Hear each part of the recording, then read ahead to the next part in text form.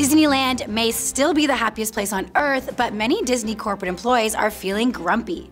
More than 2,000 of them from all the Disney companies have signed a petition pushing back against the mandate to return to the office 4 days a week.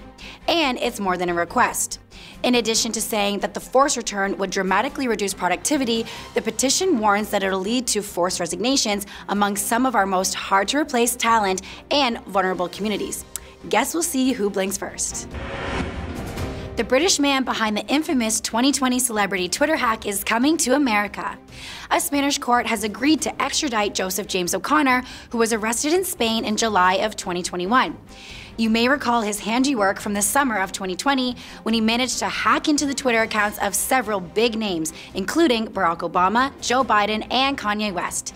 He then had their accounts falsely promote cryptocurrency.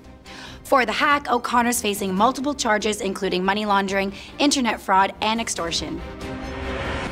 And if you managed to see this on today, February 21st, well then, welcome to Fat Tuesday, otherwise known as, pardon my French, Mardi Gras.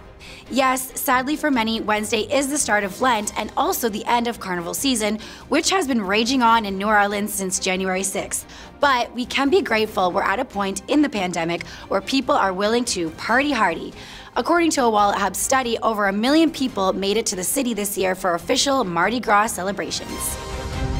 Well, time to go earn some beads while I still can. See you in a bit for more headlines.